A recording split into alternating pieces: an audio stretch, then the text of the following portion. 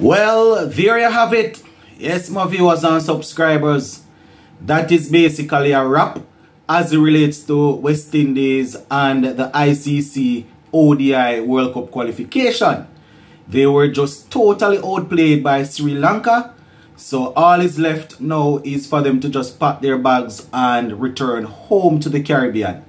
We have India waiting, so they're gonna have to pick themselves up, sort out a squad quickly and get things up and running. So I'm gonna give you a breakdown of the game and also gonna give you some good news. Yesterday, the West Indies women, they were able to get the better of Ireland in their second T20 game. So just give a listening ear until the end and let me know what you think in the comment section. So West Indies, I tell you my viewers and subscribers, we batted first in this game and we saw a very good effort from Casey Carty. But you know, it wasn't enough. We were easily beaten by Sri Lanka. So we batted first and once again we were unable to bat out 50 overs. We were bowled out within 48.1 overs. So, you know, 48.1 overs. And we made 253. 253 is what we made. In all honesty, I was switching between back and forth between this game and the Ashes. You know, it's really sad to know that an ODI game, you know, that was going on, West Indies game, and I was more entertained by what was going on in the Ashes that don't even concern West Indies. You understand? It's really sad. But 243 is what we made, and Sri Lanka, they were able to get that in 44.2 overs. But this is the big part about it. They lost only 2 wickets. Yes, they lost only 2 wickets. And you could see that the bowling was toothless. The bowling was toothless. I mean, at the top, when they just started bowling, Kyle Mayers and Romario Shepherd, they got 1 and 2 deliveries to move around, and you know, seems as if they were going to trouble the batsmen. But they rode out that little storm. Nissanka especially rode out that little storm for a couple of overs, and then it was smooth sailing from then. So batting for the West Indies, Casey Carty, he top scored with 87. He was the last man out. You know, he got a delivery that he was trying to. I don't know if he was trying to hit it straight back for 6, but it didn't work out. And, you know, it was skied and he got out caught. So, let me give you from the top. So, Brandon King, who got a century in the last game. I think it was the last game that he got a century in our game before that. He made 10 from 18. Johnson Charles made 39 from 38. So, he got a start but was unable to push on. So 39 from 38, he had 3 4s and 2 6s in there. Shamar Brooks, on his return to the team, he made 2 from 4. And I am assuming this is the end of the line for right now where Shamar Brooks is concerned. There is no way on God's green earth you can have people, youngsters that outperform Shamar Brooks in Super 50, in regional championship, and this man still, you know, keeps on getting the opportunity over and over, and we have the guys that are outperforming him sitting down on the sideline.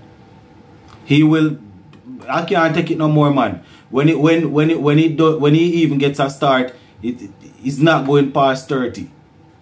You understand? We probably need to look elsewhere now. It's really sad. The captain Shea Hope, who is usually reliable, he made 2 from 5.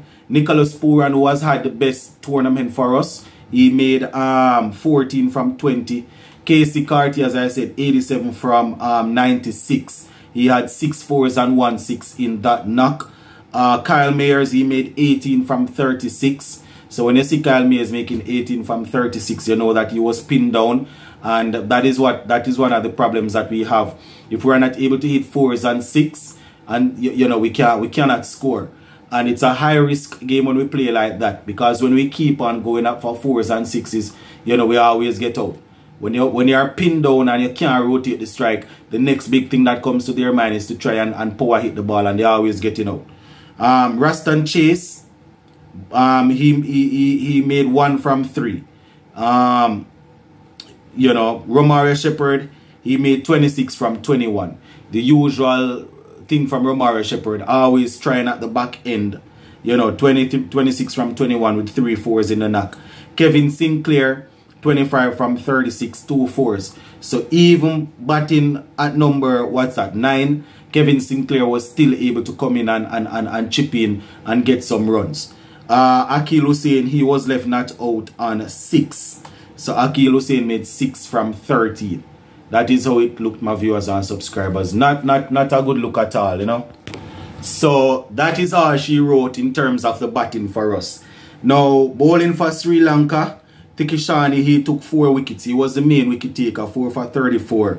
You know, so he basically gave us no chance. In terms of the partnerships, 36 for 1, 42 for 2, 55 for 3, 62 for 4, 81 for 5. Yeah, that 81 for 5. 122 for 6, 123 for 7, 155 for 8, and 218 for 9, then 243 all out. As I said, Casey Carty did his best to try and hold the innings together, but it didn't work. Didn't work out. In terms of the chase now for Sri Lanka, it was quite easy, as I said. They put on way over 140 before they lost the first wicket. Nissanka, he made 104. 104 runs for Nissanka. So, you know, when you're chasing a small total like that, and you have a man getting a century right at the top of the order, more often than not, they end up winning. So 104 off 113. Karatnaratne, he made 83. And Mendes made 34 not out. So those were the guys that they needed to get the score. 244 for 2 is what they made. Bowling for the West Indies, Akil Hussain took 1 for 54 from 10. And Kevin Sinclair took 1 for 52 from 10. Kyle Mears 6 over 30 runs. Romara Shepherd 6.2 overs, 44 runs. Raston Chase 9 overs, 45 runs. Casey Carty 3 overs, 18 runs. So those were all the bowlers for us, and as I said, it just didn't work out at all.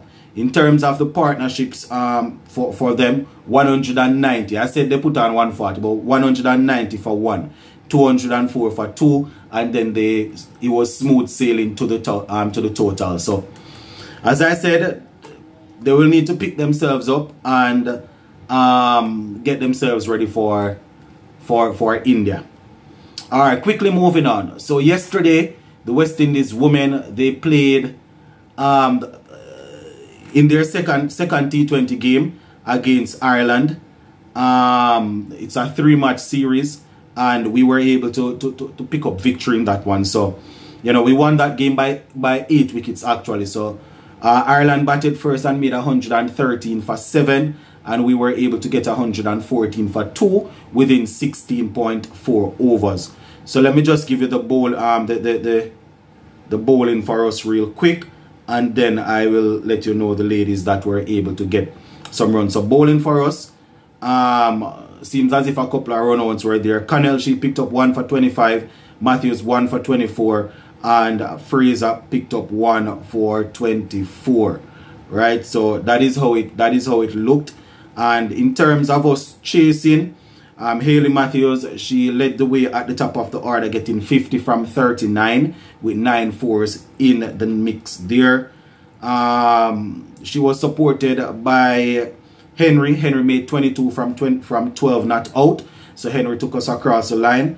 And Shabika, she made 17 not out. And Rashada Williams made 16. So we only lost 2 wickets as we were able to chase that total down. So hopefully the third and final T20 we will be able to win and secure a series sweep. So that is basically it for now. Just join in later on. We will take a look at the Ashes that is currently going on. Sports to the bone. Keeping you informed. Big up on yourself.